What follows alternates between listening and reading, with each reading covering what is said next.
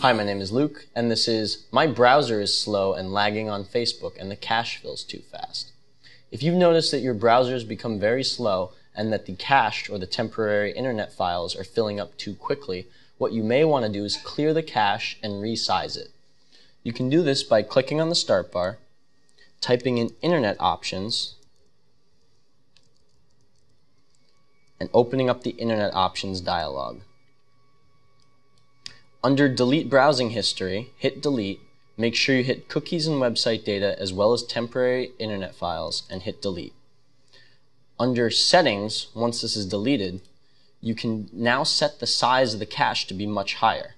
The recommended amount is between 50 and 250 megabytes, but you can set it to be much higher if you notice that your cache is filling too quickly. Another option you have is at the tab at the top where it says Caches and Databases. You can select how often it notifies you based on the size that the cache reaches before receiving a notification. And that's it.